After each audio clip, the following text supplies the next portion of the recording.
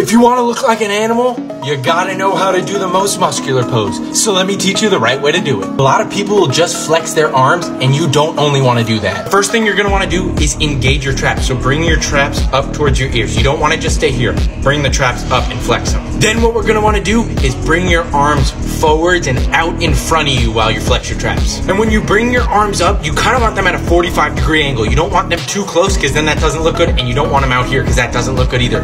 You want to really bring them right here. So all together, what we're gonna do, engage the traps, bring the arms up, cross them over, right there.